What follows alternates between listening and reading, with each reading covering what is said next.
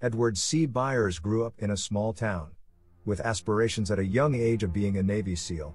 Not only would he go on to become a Navy SEAL, in a 21-year career as a special warfare operator, he would go on to earn multiple citations, and even the Medal of Honor, during the night rescue of Dr. Joseph, in Tangi Valley in Afghanistan.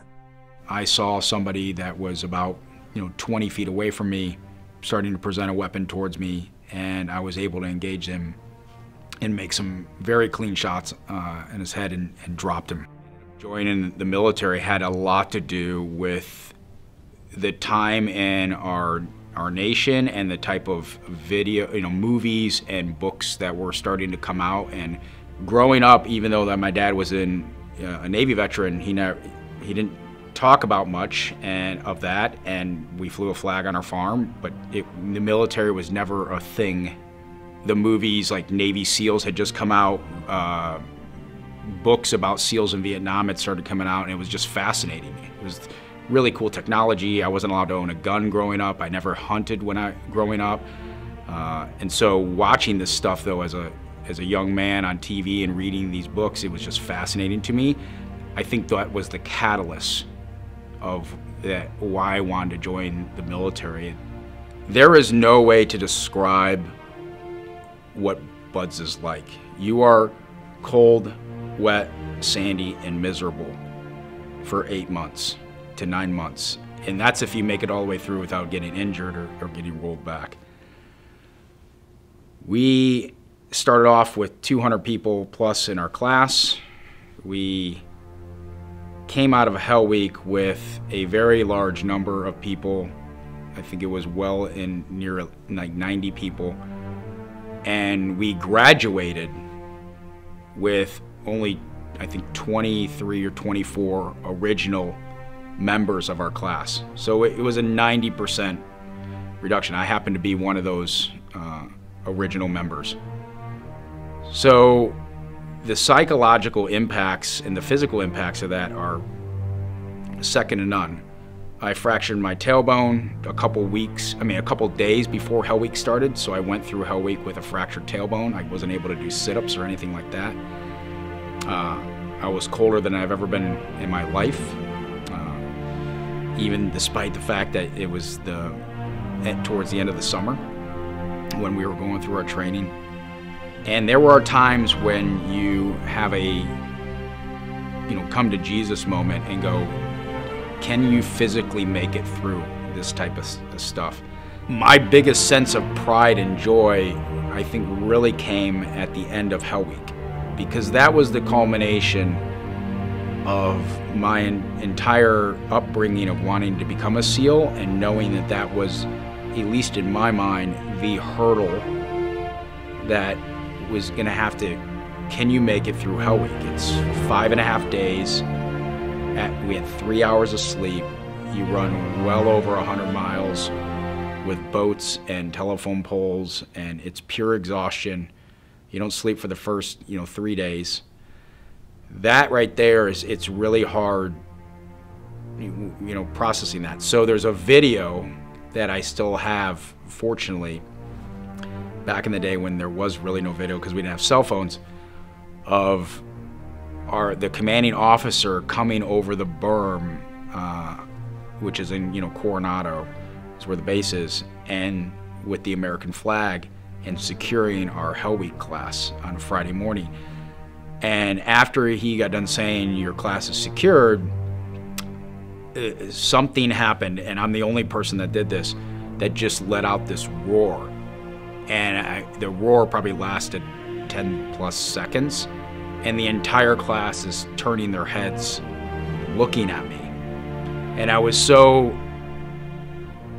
proud in that moment, because I was a kid from small town America that had no insight into what the military was, and BUD/S is renowned for being the hardest training in the military.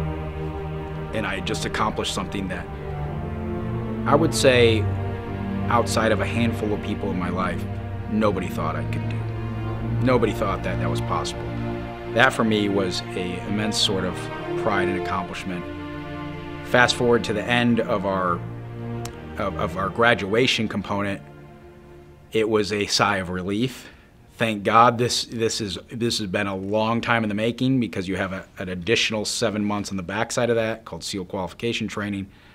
So it was nearly a year and a half of pure nonstop training, and it was a sigh of relief of going, okay, this part of my career is done. Now it's time to go to do the job for real, because we're in the middle of a war. And what does that bring? I got asked with a couple other of my teammates to move out to western Iraq near the Syria border called Rawa, and we helped stand up a base out there that was a Marine Corps base. What had happened on that deployment was the thing that was an action that changed the course of my life. Clark Schwedler, Petty Officer First Class Clark Schwedler, was doing a direct action mission outside of Fallujah when he was fatally wounded. And Clark was one of my very close friends and teammates. And that drove the catalyst for me wanting to try out for Naval Special Warfare Development, which is commonly referred to as SEAL Team 6. And in May of 2011, we conducted the Bin Laden raid, which I was blessed and fortunate enough to play ever so small a role in on that operation, and being part of that team. And then just a handful of months later, on August 6, 2011, we had the downing of Extortion 17. And the downing of Extortion 17 ended up becoming the greatest single loss of life in special operations history. We lost 30 Americans and a military working dog. And in an eerie nod to the call sign of that helicopter, we lost 17 SEALs. And so in an instant, a third of one of our units was lost. What ended up happening out of that was they had to reconstitute the loss of what was known as 2 Troop from Gold Squadron. And so they decided to pull individuals from other squadrons to reconstitute this lost troop. I had the honor and privilege of being one of those men, and I came over from Blue Squadron to make up the new 2 Troop. It was very significant because we talked about culture in the past, and every unit has its own little aspects of the way they conduct their business, and their culture is slightly different, even though we're all SEALs. And so it was the first time in the history of our entire organization where we had this immediate mixture of squadron personalities. And so everybody was wondering if we could rise to the occasion and be very integrative. That we became known as the new 2 Troop. And it was a year later that we deployed right back to the same place in Afghanistan in Fob Shank and started conducting combat operations in and around the same area, which was known as Tangi Valley. And Tangi Valley was, at the time, was the most dangerous place in all of Afghanistan. And it was the valley in which Extortion 17 was shot down just a year prior. Well, in early December, we started to get intelligence reporting that an American doctor had been taken captive. He was going over to do a Doctors Without Borders thing and had linked up with a few other Afghan doctors, and then come to find out they had turned on him, and then they turned him over to the Taliban, who then took him captive, and was more than likely was going to use Dr. Joseph as a bargaining pawn to help release some captive combatants that the U.S. had. Well, how our mission came about so quickly was we started to get intelligence reportings that he was going to get moved over to Pakistan. And typically when that happens, you're almost for sure going to lose contact with that person, and then the survival rate is going to drastically start decreasing as time goes on. And so our unit spun up on this target. We developed the intelligence picture as fast as possible. And on the night of December 8th, we launched out of our base and landed about 5 hours away and started patrolling into the target. Now, what we did differently, and it was again a nod back to our SEAL brethren in Vietnam and how they used to attack targets going through the Mekong Delta, the hardest way into the targets. We took on the same approach because the way our target building was positioned and where we thought the doctor was being held captive was in a compound that overlooked the entire valley. So there was no way to walk up the front, up the valley to the compound, because despite it being at night and with even low lume, once your eyes adjust, you can see across the valley, plain as day, especially with as many people as we had and trying to move those type of forces. But this compound was to the back, it was butted up right to the back, the bottom of a mountainside. And so we came up the backside to that mountain and then had to walk down the face of that mountain. What we didn't know was, because there's only so much you can get from looking at and doing route reconnaissance, was how steep it actually was. And there was points where our team was turned around, bouldering down the side of the mountain and using our ladders to get down from level to level to level. There was no clear path to do that. And so it really cut into our time. When we all finally got down to the bottom of the mountain and we got to our set point, we started to hear calls of prayer throughout the valley, and off in the very distance, started to see the sun started to peak up, first light. And so we knew we were right on the cusp. No more time to waste. It was at that moment that Nick Check, our point man, started to lead out our patrol and started moving towards the target building, our area of responsibility. Now, we were there with our entire troop, and the compound had many buildings and many places that needed to be hit simultaneously. So our team started to fan out and started taking their areas of responsibility. Our specific team, Echo Team, which was being led out by Nick Check, moved to our target building, and that we had assessed is where the Dr. Joseph was being held. And so as we started to get closer to the building, one of the Taliban guards had come out of the door with his rifle, and Nick Check immediately engaged him, and that started the catalyst of us rapidly accelerating our prosecution of the target. Nick took shots at him and began sprinting and moved in such a fashion that by the time I had a chance to react and started to maneuver to gain some space between us in case I had to also shoot, he was already 6 to 8 feet ahead of me. It was an instantaneous shots on target to forward progression to the door to prosecute this building. When we got to the building, which was only 20 to 30 feet away at this time, the door, we encountered something we had never encountered before on all of the prior years of doing combat operations. It was wool blankets that was multi-layered and cemented into the door frame on opposing sides. And so shots had already been fired, and in a hostage rescue mission, we had to move, because if they woke up and decided to execute an American hostage, it is mission failure, and we do not do what it is we're designed to do as a military unit. And one of our first mission essential task lists is to do hostage rescue.